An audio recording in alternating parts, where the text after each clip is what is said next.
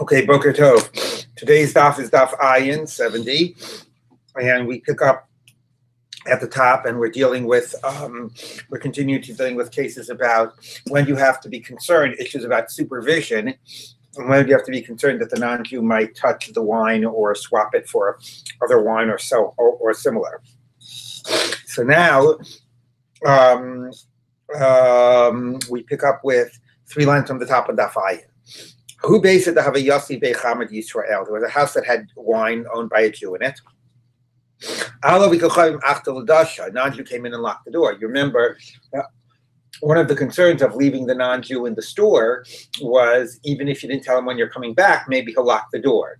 But the assumption would be, presumably, that if he would lock the door, that would raise concerns. As long as he hasn't locked the door, you're okay, maybe. Anyway, here we have a case where he did lock the door. So maybe we dafka should be concerned that he went ahead and he touched the wine or he did something with the wine. So he locked the door. He closed the door in the face of the Jew. But there was a crack in the door. And once they got in, they found that the non-Jew was there amongst the barrels. Amar Rava said, Rava, any barrels that are opposite the crack that you could look into the crack and see are okay. Presumably that means even if you didn't look into the crack, but presumably it means he knew of the crack and therefore he would have avoided manipulating them. That's what I'm guessing. The high gisa for the high gisa, but on either side of the crack where you didn't have a line of sight, usher is forbidden. Okay, so basically it means he locked the door. You do have to be concerned. What was he doing there behind the locked door, right? And therefore it's an issue. One wonders what would be the story if he wasn't found among the barrels. Let's say he locked the door and then by the time you got in, you found him, I don't know, raiding your fridge or watching TV, you know? So how much is being found among the barrels part of what makes it a problem, whereas the chiddush, even though he's found among the barrels, anything that's opposite the crack in the door is okay. All right, so now the Gemara continues. Similar types of story. There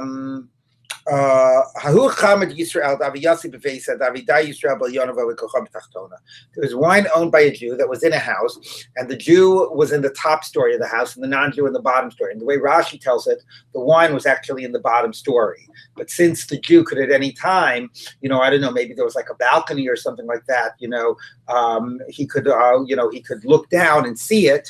That meant that the wine would always be okay because the non-Jew would always be afraid that the Jew might be checking in. Okay, that's the normal case. But then what happened? Shamu kol tigra. They heard the sound of some fighting outside, so they ran out to see what was going on. Nafki, they went out. Now, after whatever that fracas resolved itself, the non-Jew went back into the home, and he went in, quickly, and he locked the door. So now he's alone with the wine behind a locked door. Do we have to say that the wine is a problem? So Amar Rava said, Rava, Chamer Shari, the wine's permissible. Meimer Amar, he said, because the non-Jew presumably will think to himself, Kiechi dekadim asai ana, the same way I quickly went back into the home. Therefore, kadim asavasi Yisrael, Yossi Bilyona, maybe my Jewish, roommate or whatever, the apartment housemate. Also, ran back in after the fight, and for all I know, he's back up in his story of the house. So therefore, since there's a reasonable reason, again, one always wonders, what if the case is different?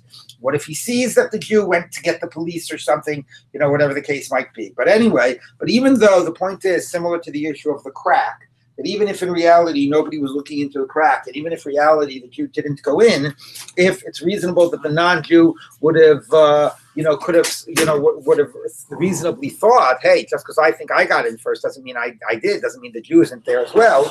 That's enough to say that he would be concerned to not handle the wine.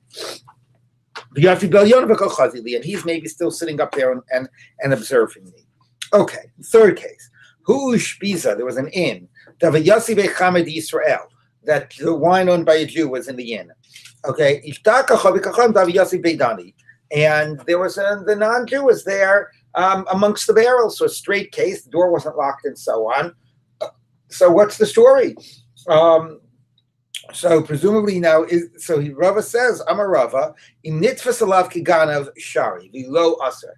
If he would have been discovered, and had he been discovered sort of stealing the wine, he would have gotten in trouble. Okay, then it's permissible. If he would have been, if he would have been discovered mishandling the wine, if that would have meant that there would have been consequences, then the wine is permissible. Then you could say that his concern that he'll be discovered is enough to keep him off. But if were he to be discovered, I don't know, stealing the wine, maybe Rashi says, an earlier Rashi says, maybe he's got an in with the government and people would look the other way. These guys an innkeeper, whatever. Anyway, this is a powerful person or whatever. And even if, he's found manipulating Jewish wine, they just say, it's the Jews, whatever, they would turn the other cheek, or let's say he has some reasonable excuse. Oh no, I was just checking to make sure the wine hadn't gone bad, or da da da da da. Anyway, if there's a way he would get away with it, even if he was discovered handling the wine, then the wine is forbidden. Then you have to assume that he did handle the wine and he figured he could get away with it. Okay, but had he worried not to be discovered amongst the barrels, worried to be discovered actually going and accessing the wine itself, he would get in trouble. Then even though he was among the barrels, you have to assume it's all okay. You're allowed to assume it's all okay, which is, pretty funny, because we all know that there are people that all the time are stealing things or whatever, and they would get in trouble if they were discovered, but they're desperate, for food, they're hungry, whatever they might be. Okay, but nevertheless, this is sort of the principle that we're going to use, which is that even though it's a case where maybe he's not afraid, it gets back to sort of the cases of our Mishnah, right? Remember the cases of our Mishnah? That if you don't know that the Jew is away for a long time, then it's okay because he's afraid the Jew will pop back in. So that idea of being afraid that the Jew will pop back in is here being sort of clarified, described as if he were discovered, he would get in trouble.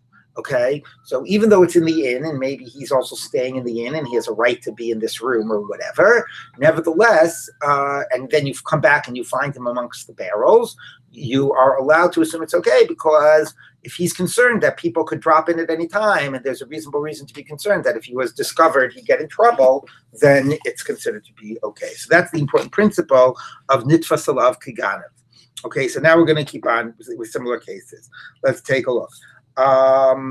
Okay, so that in a way really is just an illustration of the Mishnah, afraid to get caught, afraid somebody might drop in and then you'll get caught and you'll be in trouble. So now the Gemara says like this. If in Ganef with the Sitila, the hat burns on the head of the Ganef. Okay. He's always aware of it. Okay. Who based it of Yosef Chamra? Now there was a house that had some wine in it. And now you found the non-Jew amongst the barrels. I guess part of the reason this is a chiddush added to the Mishnah is that he actually was there right between the barrels. Okay, and even so, nitfas alav kiganav means it's okay. Amar Rava, so islay lishtamute chamra aser. If he has an excuse what he's doing in the house, the wine is forbidden. V'lo chamra shari, and if not, the wine is permissible. Now Rashi says, it sounds very similar to the previous case. Rashi says islay lishtamute is different than nitfas alav kiganav. Islay lishtamute is an excuse. What are you doing here in this house altogether? Why are you in this room where my wine is being kept? Even if you weren't handling the actual wine itself. So here's the question, okay, which is why, let's say he's got an excuse why he's in that room, okay? No, I was in this room because I thought, I don't know, who knows? I thought I heard a mouse. I was in this room because I needed it to get access to the bathroom. The bathroom's on the other side of the room, or something like that. Then Rava said that it would be forbidden. Now the question is, why is it forbidden? Maybe it's still a case of nitfas alav kiganav. Okay, again, Rashi, it's not clear in the Gemara, but I want to make this clear. There's two stages, right? One is right now.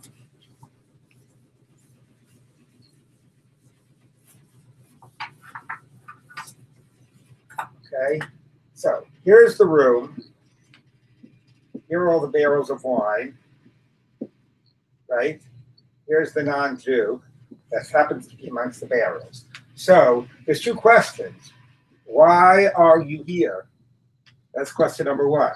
And the question is, does it islay l'ishtamute? Islay l'ishtamute. Does he have ishtamute? Am I spelling it right? Anyway, does he have an excuse why you're here?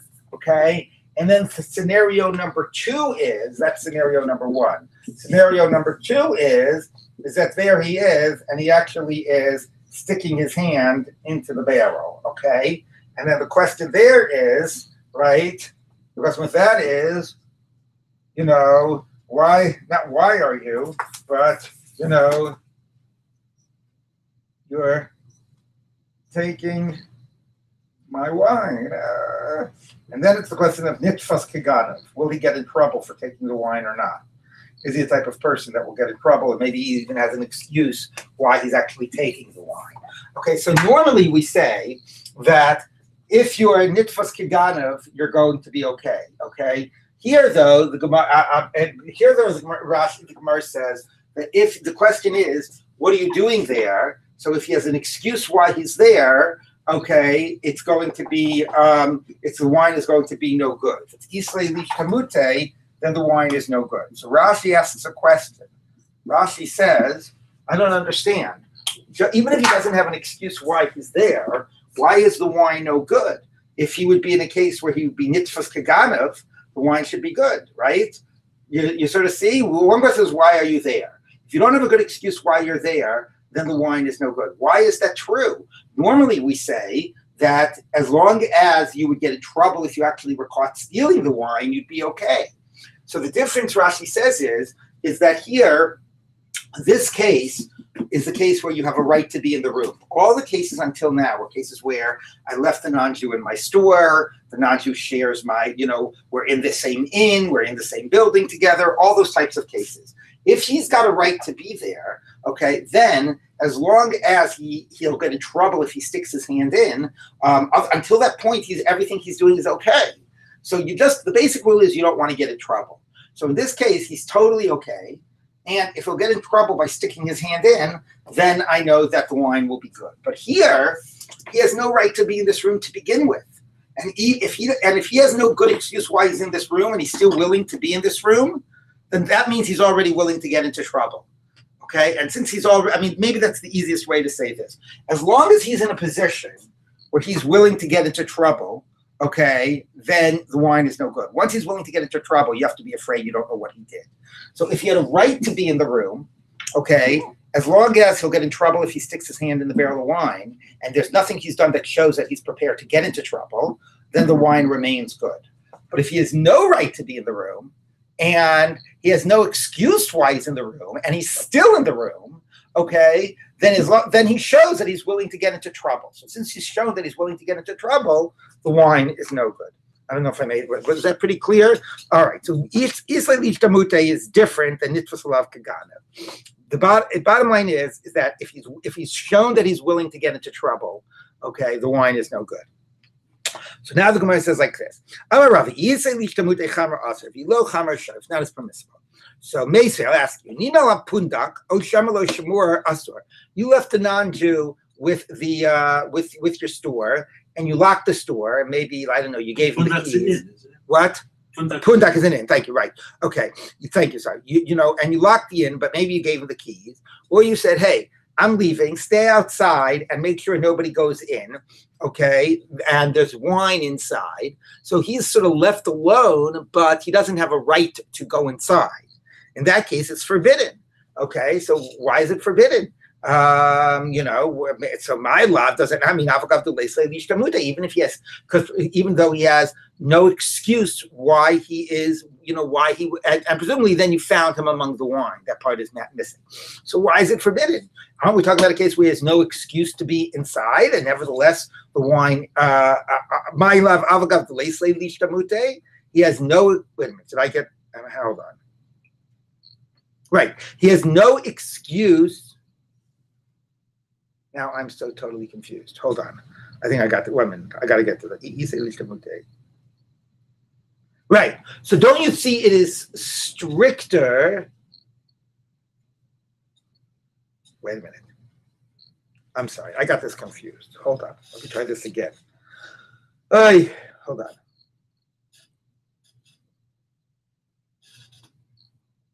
Yeah, I think I said it wrong a minute ago. I'm sorry. Hold on a minute.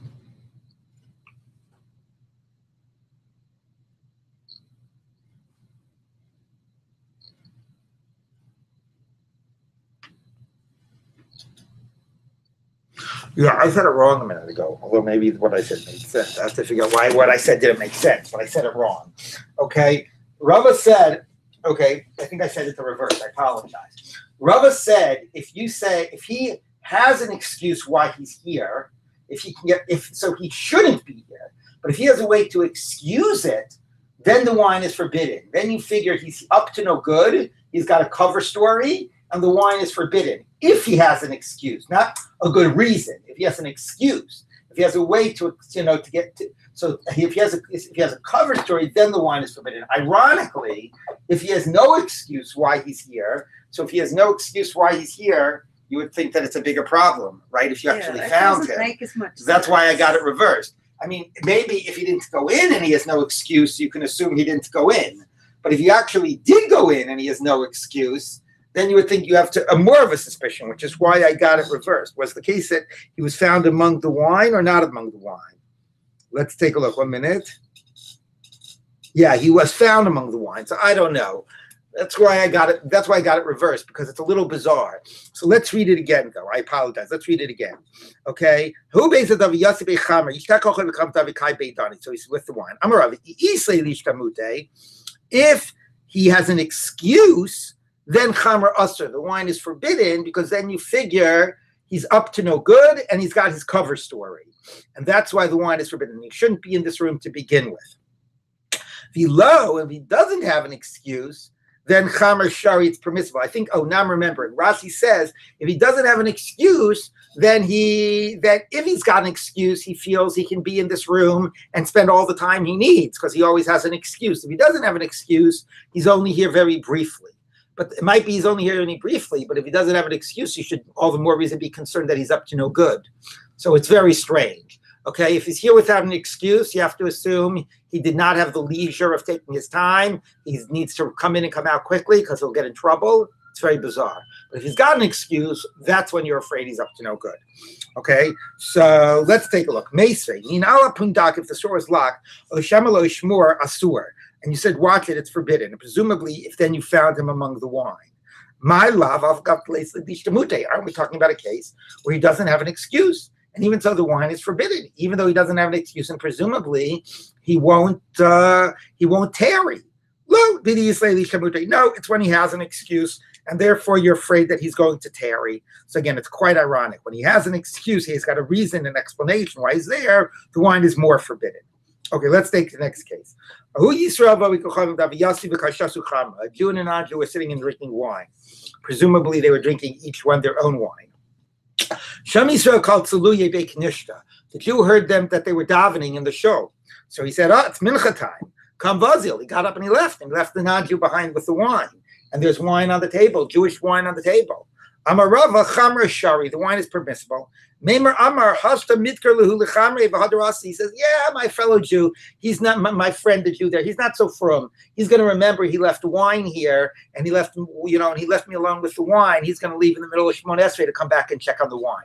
So because of that, it's like the case in the Mishnah where you didn't tell him how long you were going. It's a great case, right? If you say, I got to run to Mincha, is that like you told him you were going to be away for a while, and he feels that he's got the license to do what he wants? And the Gemara's answer is no. He feels that you're not going to stay too long at davening, and you're going to come back to check in on him, and therefore he doesn't do what he wants. Okay, so that's why it remains permissible.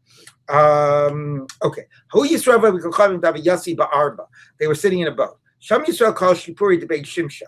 Then he heard the sound of the shofar at evening time.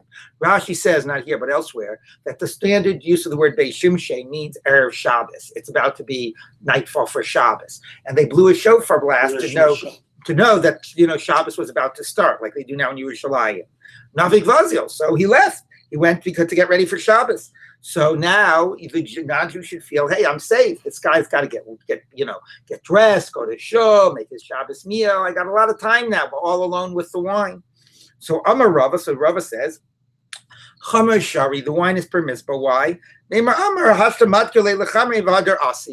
he'll say to himself, no, the Jew's going to remember he left me with all this wine. He's not going to trust me with this wine. And he'll come back in and he'll check up on me. V'imishum Shabsa, but 1 minute, why doesn't he say to himself, look, it's Shabbos. I got, the guy's got to go have Shabbos meal with his family or whatever. Maybe he's not even allowed to come on the boat on Shabbos. He's not allowed to travel back here on Shabbos. I'm totally safe. Why doesn't he say that? So Ha'amar Rava, Amarli Isser Giura. So Rava said, no, Isser Giura, Isser the Ger said to me, Ki Avinan Ba'ar Miyusan, when I was still a non-Jew, Aminan, we used to say, Yudailo Mintri Shabsa, Jews don't really keep Shabbos. Why? The Midri Shabsa, because if they really kept Shabbos, we would find a lot of wallets in the marketplace because that we see that they're in the marketplace till a minute before Shabbos, and then when it gets dark, if they were really serious about it, they would drop their wallets and they would leave. So obviously, the sort of subtext here is it's not they don't keep it at all, but when it comes to protecting their money, they don't keep it. Okay, so those old canards, those old perceptions about Jews and money, whatever. I mean, it's not being said explicitly here, but I think that's implicit. Yeah, when it comes to keeping their wallets on them or protecting their money, they're not so careful about Shabbos, and therefore the same is true by the wine. He knows that the Jew left to go keep Shabbos, but he also knows that the Jew left all these barrels of wine with me. Then, the non-Jews assume that when it comes to money, the Jews aren't going to be so careful about Shabbos, and that's good here because it means that the wine is permissible because he's always afraid the Jew will come back and check up on the wine. Is there a subtext here that we'll know if this is his friend that he's drinking with? The friend isn't going to go out of his way to ruin the guy's wine, but they can't say that? I don't know. That's a good question. I don't know if in any of these stories, I mean, it is true when they're sitting and drinking wine together, you assume that they're friends or at least friendly. But all these stories are mostly done to explain how the wine still remains permissible without them specifically being about the case of friends, right? There's all these other cases where it's not that. So I don't know. But these just seem so right far-fetched. Yeah, that they would that they really think that their guy, the Jew, is going to come back during Shabbos. But that's what the Gemara seems to be claiming. I mean, to me, it's more the opposite. These Jewish stereotypes about Jews. The lo yadana or v'inu lo yadi, and I said it's present if this is still Isik Yorah speaking or the Gemara speaking. I at that time wasn't aware that the reason the Jews they don't leave their wallets in the marketplace on Shabbos. The Sphiralan that we hold, Rabbi Yitzchak, that the rabbis actually gave away that you wouldn't be caught with your wallet on Shabbos, and have to drop it in the middle of the marketplace. That you can slowly walk less than 4 amot. I mean, I don't know how you deal with the muktzah issue either. Maybe it's already on you, so it's already in your pocket. You're not directly manipulating it in terms of the muktzah issue. Anyway, so they gave a special allowance. And dafka, the reason the rabbis gave the special allowance that you could do it slowly, move it without technically carrying it, each sort of advance is less than 4 amos, where specifically the irony is why do the rabbis allow it? Normally they don't let you carry things in this tricky way, multiple steps less than 4 amos. And the reason is that they knew that if they didn't allow you, you would break Shabbos because you'd be concerned about your money. So in a way, it's actually true. We are concerned that Jews will break Shabbos if it's an issue of their money, so we had to find a way to allow it. But now, technically, they're not breaking Shabbos. But because the non-Jews have some perception of this reality about our anxiety around our money and dealing with the challenges of that on Shabbos, the wine remains okay. Okay, so now the Gemara says like this. Who are you? There's a lion, that was roaring in the wine press. Okay, Shama Ovikochavim. So the non-Jew heard Tosha Beini Dani, and he went to where the barrels were and he hid among the barrels. So do we have to be afraid that while he's hiding among the barrels, I don't know, he's drinking some wine, or he's to calm his nerves, or he's doing some nisach?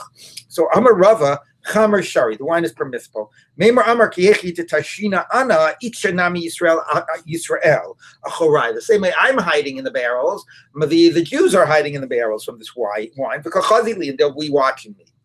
Okay. Hanu Ganvi, so all these different ways in which even though the non-Jew is among the barrels, you don't have to be afraid that he manipulated the wine. Hanu Ganvi, Desaki Lepumpadisa. There were some Ganavim that came to Pumpadisa. Upitchu Chavita Tuva, and they opened up a lot of barrels of wine to drink the wine or to whatever they were doing. So Amarava Chamashari, the wine is permissible. Why? My timer. Ruba Ganvi Yisrael Ninu. Most ganavim are Yisrael. Don't let this line out. Okay, we always are concerned about the fact that the Gemara has all these negative sort of stereotypes about non-Jews, and a lot of that was in our Masechet. So now we got number one, a stereotype that Jews will break Shabbos for money, and now we got a line that most ganavim are Jewish. Now, of course, that's a little bizarre because the Jews are a tiny percentage of the world population. So if you look at the side, it says Pirish that Rava was talking about where he lived in Mechusa. In Mechusa, the majority of people in Mechusa were Jews, and therefore what Rav is saying is, that's lovely. And what Rav is saying is that here in Mechusa, don't assume, it's only the non-Jews are Ganavim. No, the majority of the population is Jewish, and the majority of the Ganavim are also going to be Jewish. Okay, and therefore you can assume that these Ganavim were Jews, and they were the ones that handled the wine. Rav didn't get along so well with the people of Mechusa in general. Okay, willing to call them Ganavim. Or anyway, certainly it'd say that if there's Ganavim, it's most likely here that they're Jewish. Okay, so let's take a look. Now there was a story in Nahardar. Nahardar, it's not true that the majority are Jewish. The majority are non-Jews. The wine is permissible, even though Ganavim came in and they opened barrels of wine. Why? Is this going like Rabbi Eliezer that says like that if there's a doubt if the person entered, it's permissible, it's tahor? What does this mean? This is about the principle that Safik Tumor Bereshut Harabim.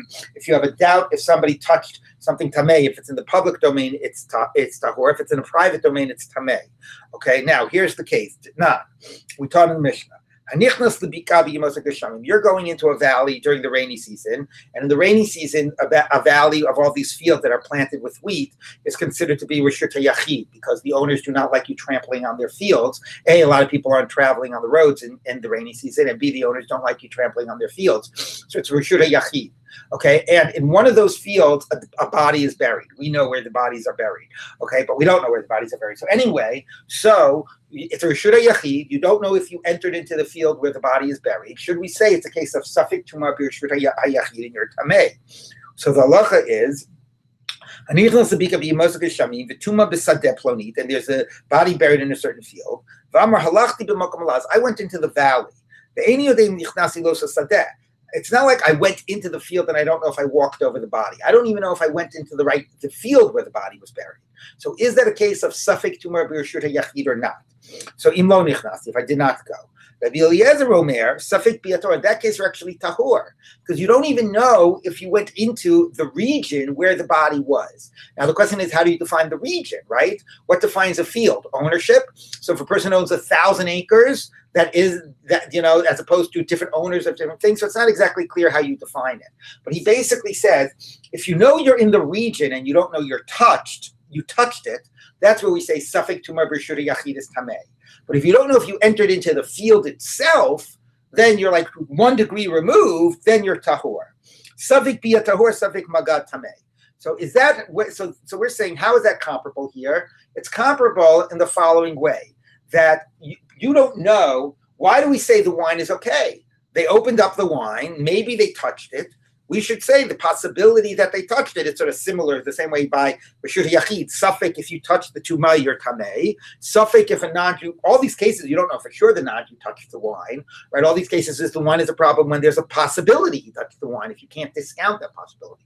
So why don't we say Safek, he touched the wine? So maybe this is like Rabbi Eliezer. Why? Because maybe it's like a case of sort of like Safek Biyah. You don't even know if they entered in. Why? They did open the barrels. But okay, even if most of the Ganavim are non-Jews, maybe some of the Ganavim are Jews. So therefore, you don't know if a non-Jew actually opened the barrel. If you know a non-Jew opened the barrel, then it's a case of Safek Maga, and it's Tameh. You don't know if he touched it. But if you don't know if a non-Jew even opened the barrel, maybe the barrel was open from before, maybe a Jewish Ganav opened the barrel, and so on, that should be a case of Safek Biyah, and we should say Tahor. It's okay. So maybe that's the reason it should be okay. Are we saying that this is like Rabbi Yehuda, Rabbi Eliezer? So the Gemara says, no, not necessarily. Shani hasam. The kivan the itcha the patchi l'shum mamona havilu sfek sveka. No, there, even if a non-Jew opened it, it's not a question of, there was a definite biyah, let's say. The non-Jew, we're going to assume all the Ganavim are non-Jews. The non-Jew definitely opened it. So he definitely was present. So why then is it okay? it's okay because even though he was present, there's a double doubt.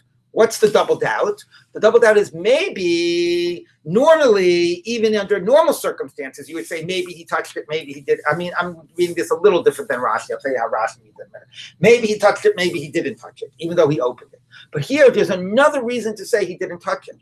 Because they're ganavim. They're not interested in wine. They're opening barrels to see maybe that's where you stored your cash. So therefore, because they're interested in looking for money and they're not interested in the wine, that creates a double doubt. The double doubt is, I mean, it's not exactly clear in the Gemara. The way I'll say the double doubt is, maybe, he, well, I guess this is why Rashi says, because maybe he touched it, maybe he didn't touch it. And it's actually not a double doubt because there's just two reasons why he didn't touch it. Maybe he didn't get around to touching it, and maybe he didn't touch it because he was looking for cash. So Rashi actually says the double doubt is what I was sort of saying before. Maybe he was Jewish, maybe he's not Jewish. And even if you think he's not Jewish, maybe he didn't touch it. Why didn't he touch it? If it's wine, if he's looking for wine, he definitely touched it. The reason he didn't touch it is because maybe he's not looking for wine. He's looking for cash. Okay? So basically the idea is that now the thing is that Tosa says that it's not really that different than the case of Safek Biyah, right? Because the case of Safek Biyah is also essentially a double doubt. If here are all the fields and there's a body under one of them, and this guy doesn't know which field he went into, okay, it's sort of like a double doubt. Maybe I went into that field, and even if I didn't, maybe I didn't, and even if I did go into the field, maybe I walked over the dead body, maybe I didn't walk over the dead body. So that essentially is, this is the way Tosfos explains, is the way the Gemara is explaining the Safek Biyah of Rabbi Eliezer, that there's a two degrees removed, okay? And here, by comparable, it's a double doubt. Maybe the person who opened the barrel was Jewish, maybe not Jewish. Even if he was not Jewish, I don't assume he definitely touched the wine because he was interested in money. He wasn't interested in wine. So he saw it was wine and maybe he moved on. Okay?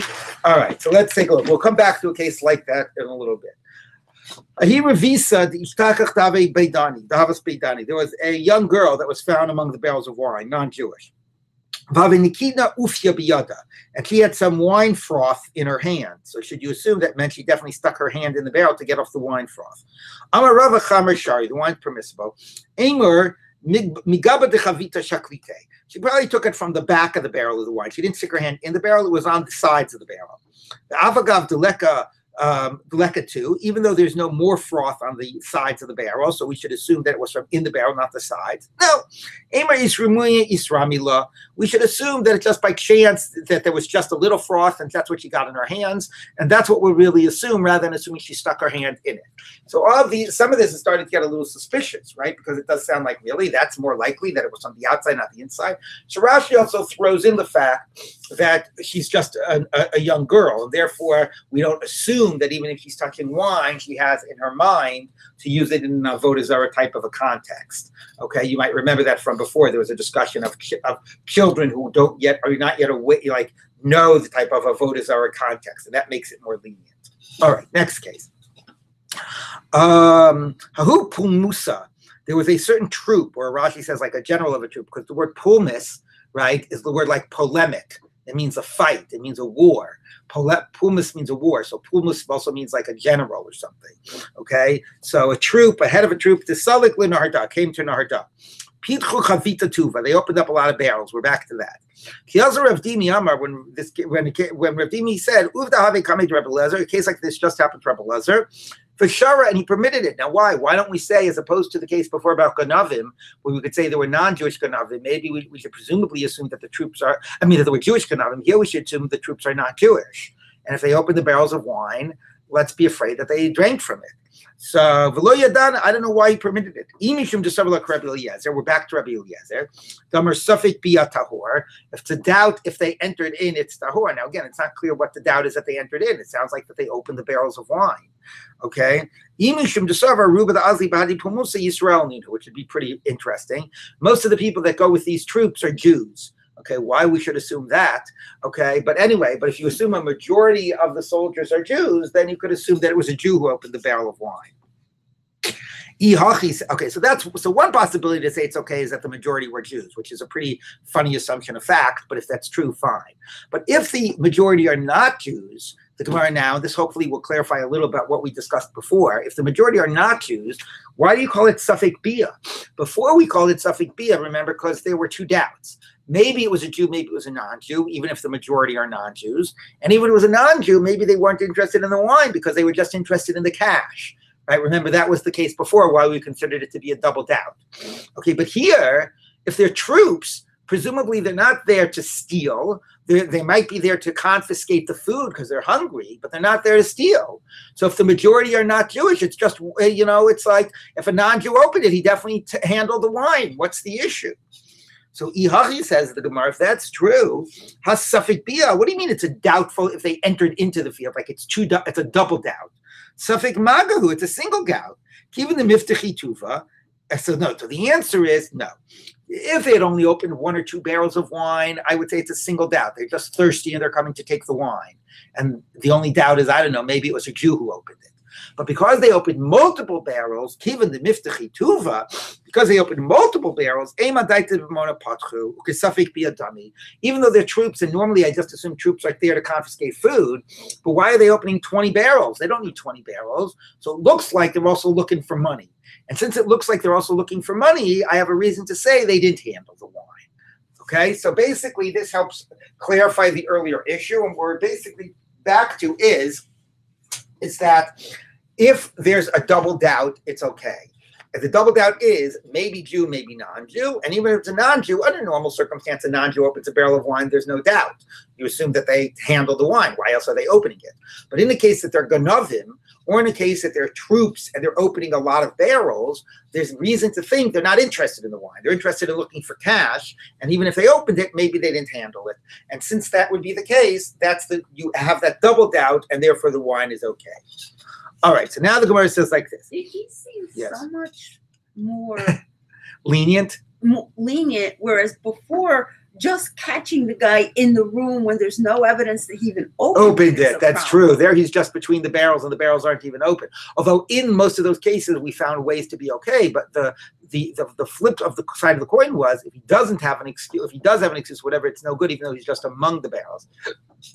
It's a good point. Maybe part of the issue has to also be here also is sort of the Sarche Rabim of the idea.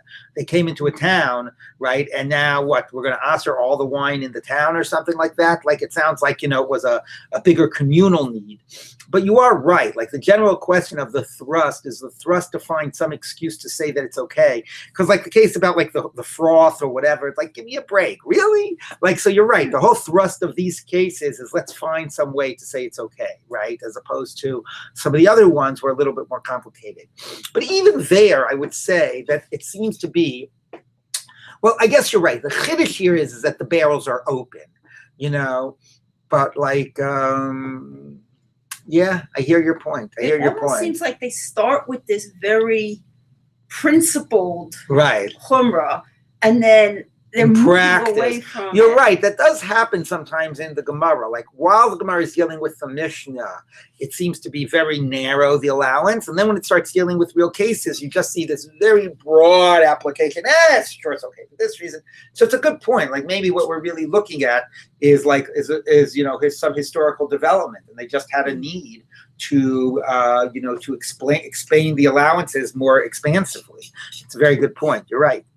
Because that definitely is the thrust of all of these stories. Okay, let's see another story. Hahim Musavisa, the Masula Aklida.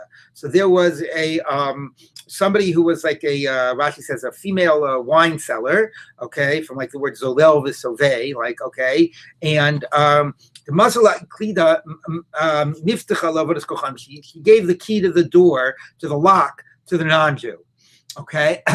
And so, and to the wine cabinet. So now what does she have to suspect about the wine behind the wine cabinet? I mean, maybe somebody said to her, hi, you're not allowed to do that.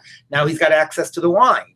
So I'm Reb Yitzchak, I'm Reb Lezer, Uvda have a midrasha. This case was brought up in the base midrash. For Amru, lo masrala ela shmiras maftech bilvad. He was given the job to watch the key. He wasn't given the right to access the liquor cabinet. It's like, hold on to my key. your job is not, I'm not telling you you can access it when you need to. No, you're just watching the key. So that's, again, pretty amazing. There he is. He's holding on to the key, and we're not afraid that he accessed the liquor cabinet. Again, maybe that would sort of be a case about like Nitfas Alav Kagana. If he came back and said, hey, what are you doing opening the cabinet? I didn't tell you to do that. All right. So even though he's holding onto the key, that we're not afraid he accessed the cabinet. Amar Bai said by Avanan Amitanina. We also thought similarly in a case by Taharos. Here again, the interesting thing of comparing Stam Yenam to the issue of Tahara and Tuma and touching things. We had it way back at the, we had at the beginning of this about, about having your workers schlep your tahor fruit, and you have to be afraid that they touched it. So there's a lot of these comparisons of Tuma, suffix if you touched it, making sure the Amei Haaretz don't touch your tahor stuff. The non-Jew doesn't touch the wine. The whole associations of non-Jews and Tuma also, so there's like a lot of associations here. Okay, so Abai said, Avanan Amitanina, we thought similarly. Hamoser Maftechot Lama Aretz, if you gave over keys to an Ama Aretz of warehouses that had tahor fruit in it, Taharosav Tahorot, they're tahor, you don't have to be afraid that they touched it. With Fishalo Masala Shmis Maftech Bilvad, they're just watching the keys. They don't have right to access it. And now Abai says, Hashato, Rosav Tarot, if we're going to be so lenient to allow even from the laws of Tum and Tara, Yenesech Mibaya, how much more so should we be lenient by Yenesech? Which is pretty amazing, which is like, what's exactly that hierarchy? He assumes that when it comes to the world of Tum and Tara, we're greater concerns, and we would be more ready to say it's a problem than by Yenesech. Is it just that we attach more stringencies to Tum and Tara?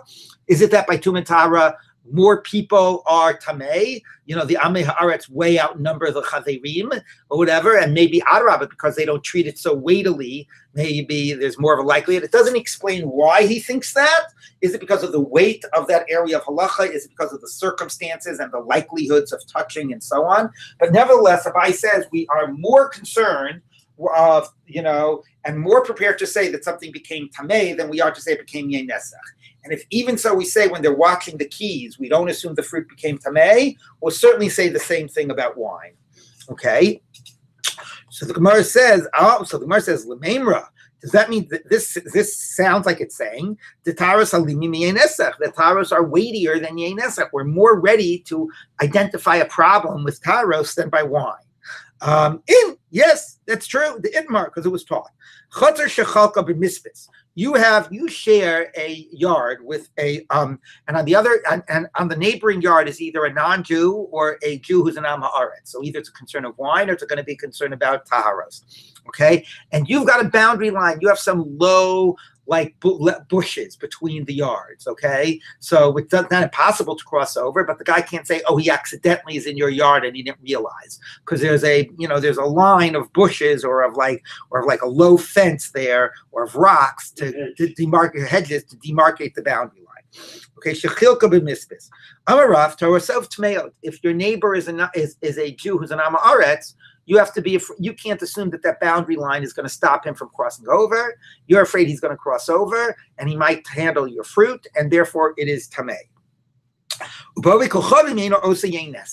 But for a non-Jew, you don't have to be concerned that he traveled over and he touched your wine and that the wine is tamei.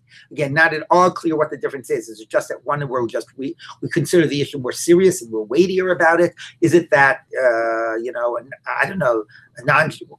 Is it the circumstances somehow that a non-Jew is less likely will handle your wine than your neighbor Jew will touch your fruit?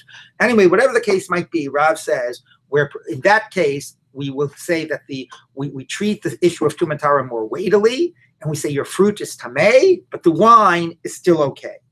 Okay? Reb Yochanan treats them equally. After Usav Tahorot. No, it's good enough even for Tum and Tara. Okay, so it's not clear that he gives them any different weight. That boundary line is good enough to make sure that he's not, it's like a nitfas alav kiganav type of a case, or lekalish damute, whatever the case might be. Since he has no excuse why he's in your yard, everything is okay, even for Tum and Tara. Meisvei, I'll ask you on this. So now we're going to see, is this true that Rav's contention that Tum and Tara is weightier than Yein Nesach in terms of concerns of when it was handled? Meisvei, hapnimis shel chaver v'chitzona shel am haaretz. You've got a one courtyard behind another courtyard, okay? So you basically have here's the main thoroughfare, okay? here's the outer courtyard, and then here's the inner one. Okay, so anybody who lives in the inner courtyard is always going to travel through the outer one to get to the main thoroughfare. He's got a right to be in the outer courtyard. But anybody who lives in the outer courtyard has no right to be in the inner courtyard. What are you doing in my yard? Okay, so Haptimis shel chaver. The inner courtyard belongs to the chaver, the one who's careful of tumatala. Vachitzona shel ha'aretz, and the outer one belongs to the ha'aretz. So the ha'aretz has no excuse what he's doing in the inner courtyard. Also, chaver shotech sham peirot u'meniach sham kelim. He can spread out his fruit, the chaver, and put his vessels there, his tar vessels. Even though the amaretz can just stand in his courtyard and reach his hand over and touch it, and he can touch the fruit, you're not afraid. You think that the boundary line is enough for tumatara purposes, okay? Even to keep an am haaretz away, because there's a clear boundary line. So that seems to be a good proof, like Rabbi Yochanan, that it's good enough even for tumatara. So the Gemara says, Kasha l'Rav, that's difficult to Rav, because that shows that a boundary line is good enough even for tumatara. Amalach Rav would say to you, Shani hasam shenitfus alav kaganav. No, there's that phrase again, nitfus alav kaganav. What the heck are you doing sticking your hand into my yard? Now, so the question is, how is that different? Somehow we have to assume that the case of when you've just got 2 yards next to each other and a little hedge, okay, it's a little bit different, because if they're 2 yards next to each other, you can say, oops, I overstepped. I don't know. I was playing ball with my kid and I ran to catch the ball or something like that.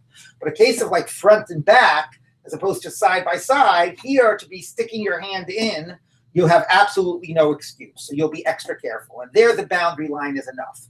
But somehow in the 2 fields that are side by side, Rav says the boundary line is not enough. You'll have an excuse, and that's where I will be afraid, at least for tumatara. So there's again that nitfus alav kaganav phrase. Toshma, come in here. They were spreading out their fruit on their rooftops. They had flat rooftops. And the rooftop of the chaver, he's on a higher building than the amaretz. So for the amaretz to be able to touch the fruit in the roof of the chaver, you have to stretch up his hand and go like this. So there's very little excuse. What's your hand doing on my rooftop? Okay, so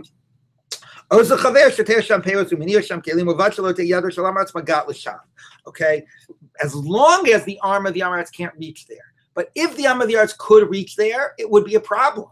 So kasha Rabbi Yochanan, that's difficult to Rabbi Yochanan. There, it sounds like you've got a boundary line where he would have no good excuse, right? What the heck is your hand doing on my rooftop? And nevertheless, if he's theoretically able to reach it, it's a problem. So Rabbi Yochanan said the boundary line is enough to keep the Am Haaretz out. And here we see the boundary line is not enough to keep the Am Haaretz out. Even a nice, good boundary line, like a higher rooftop, is not enough to keep the Am Haaretz out. So that's a challenge for Rabbi Yochanan. So Amalach Rabbi Yochanan would say back to you, Shani Yosem Disei Lishtamute. No, he's got an excuse. What's his excuse? I'm measuring. I wanted to see how high or how tall your building was. So I was stretching my arm to see how tall your building was. Or Rashi says, another way of reading those words, Rashi says this, I was just yawning. I was exercising. It's a little bizarre. Okay, it's a pretty weak answer. Here, Rabbi Yochanan says the boundary line is enough. You don't have an excuse. And therefore, I assume my fruit is okay. When we're side by side and there's just a little hedge. But actual rooftop like that, there, you could have an excuse. I was measuring the height of your rooftop or something. Anyway, now when you get down to it, it seems like, it's a lot of just the circumstances. They all agree there are cases where you have a good excuse and therefore it's a problem. Cases you don't have a good excuse and therefore it's not a problem. Okay. And the only case they debate is this case. Is it a case that you could get away with stretching your hand and have a good excuse or not? Okay, so now the Gemara says like this. Tashma coming here. Gago shachaver b'tzad gago shalamartz. Let's say they're side by side, the rooftop. So that's mamish just like this case. They're side by side. Also chaver shotei sham peros u'minir sham kelim b'av b'sheder shalamartz magas l'sham. You can put your fruit there even though the guy can reach it. Okay, so it sounds like we're not afraid he's going to reach over the boundary line. That sounds like that's what it's saying. So, kasha l'Rav, that's difficult to Rav. Rav says the boundary line is enough to keep him out. Right? So, right. So, Amalach Rav, so Rav would say to you, hold on, let me just check one thing.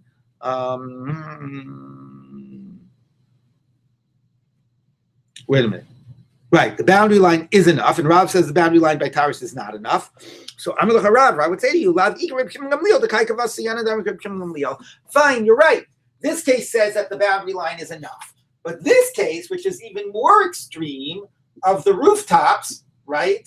The case of the rooftops here, and here's your fruit, and here's the guy, right there, Reb Shimon Gamliel said that if you can reach it, it's a problem. So clearly there's a debate of Tanaim. Because here it says, if you can reach it, it's not a problem. And this is an easier excuse why you have your hand over. And here it says, it seems to be that it's an easier excuse. And here it says, if you can reach it, it is a problem. So I go like Reb Shimon Gamliel. Reb Shimon Gamliel is more prepared to see problems in these cases than the Tanna Kama, and that's what I say. So, okay, that was a series of various cases by Tumantara, whether we say, do you have a legitimate excuse? And if you don't have a and if you're if you don't have a legitimate excuse, then we say that the stuff is okay. We're not afraid you're going to reach your hand over. But if you might be able to come up with a legitimate excuse, it's not good. Anyway, those are cases of Tumantara. It's another set of applications of Nitzvah Salav Kaganav. And again, what's interesting is the parallels that we see between concerns of, like we had, Safek Maga, of entering into a Shita Rabim, Safek Biyah, did you become Tameh, did, cases of an Ama Aretz touching your fruit, a non-Jew touching your wine, all these types of Tumantara getting mixed up with the Stam Yenam issues. Okay, and this other question about, are we somehow more assume that it's easier to, well, let me say it again, that the Tumantara is a weightier area than Yei Nesech, and we're more prepared to say there's a Tumantara problem than a Yei Nesech problem. That's at least what Rav said. Rabbi Yochanan did not agree to that, but for Rav, if something is okay from Tumantara concerns, it's certainly going to be okay for Yei Nesech concerns. So those were fascinating comparisons. But bottom line, the upshot of all of this, as Gloria said, is you get from the case of our Mishnah, where there are limited cases where we are okay, and there are cases even with sealed barrels, which are going to be not good, to a whole range of cases of open barrels and somebody with froth in their hands, and all these various types of cases where we're much more prepared to say, come up with explanations about why we are assuming that no problem happened. One of them being this idea of Safek Biyah, which is like this double doubt. Maybe it was a Jew, maybe it was a non-Jew, even if it was a non-Jew, maybe they were looking for money, they weren't looking for wine, etc., etc. Okay, but two key principles to leave with, again, is this about Islay Lishkamute and Nitzvas Kiganav. If they're caught, is going to get in trouble, then we say that we assume that they did not do anything wrong because they don't want to get in trouble. That's the key of Nitzvas Kiganav, and that's probably what's been the key in our Mishnah. When you leave and the non-Jew is afraid that you could come back at any minute, and if you came back at any minute, he'd be in trouble, that's the Nitzvas Kiganav, okay? And a related issue was this Islay Lishkamute. With Nitzvas Kiganav, is he has a right to be there. Will he get in trouble if he's caught with his hand in the tiller, his hand in the wine? Islay Lishkamute is he doesn't have a right to be there. And again, opposite the way I was saying it earlier, it's a little the reverse of what you would have expected. If he's got an excuse to be there, then it's more of a problem. Then he feels more secure and he doesn't feel rushed. If he doesn't have an excuse to be there and he's there anyway, so while you could think that the issue there is that that's an evidence that he's up to not good, then we say that he's feeling rushed and anxious and whatever, and therefore you're actually less concerned that he handled the wine. Okay, so let's just read. I know it's already 8:30, but I want to just read this next Mishnah because it really is it's a tiny little piece and it just ends the earlier discussion. Question? Yeah. Do those two principles show up anyplace else other than in this? Other than by Yayin. Well, we had Nitzvas Kaganav applied by Tumantara just here, right? Yeah. That was exactly this case about the adjoining yards. Whether it applies elsewhere, I don't know. It's a good question. I mean, I assume you could imagine it applying in general kashrus areas and supervision areas, because a lot of what we're learning, nichnas v'yote and all those types of things, are principles that are used for general issues of kashrus supervision. But normally kashrus supervision, the guy's got a right to be there, and you want to make sure that they're doing the right thing, that they're following the guidelines you set. Here's the point: is that you don't want the guy anywhere in the area, and you don't want them there. You don't want them touching your stuff. I'd have to take a look. I would not at all be surprised that they would, because they are general sounding principles of when do we have to be concerned, about certain types of behavior. So I wouldn't be at all surprised if they do get applied elsewhere, but I'd have to check. All right, let's just read the next little piece. So this is like these troops, okay? And they're sort of and the word boleshet, it means, Rashi says, it comes from the word to search out. Like they're coming into a town, and they're also, like I said, confiscating food, and it's in the middle of a battle. Okay, so if they come in at the time of peace, then and they've got time to, they're not running away from the enemy, then the open barrels are all forbidden, because you assume they opened them and they helped themselves to the wine, or even if they were previously open, you figured they helped themselves to the wine. But the closed ones obviously are okay. B'shat milchama, if however in the middle of they're fighting a battle, okay, then elu mutarot lefi shein pnai l'nasech. They're all permissible because they don't have a chance l'nasech. Now, that doesn't mean they don't have a chance l'nasech, but they do have a chance to drink the wine. I mean, even if they're running away from the enemy, adarabba, they're running away from the enemy. They're exhausted. They're thirsty. They're hungry. They'll help themselves to wine if they see it. So that would be fascinating if the meaning of this were, even if we're concerned that they might have drunk the wine, it's not a problem because they're not focusing on doing nisuch.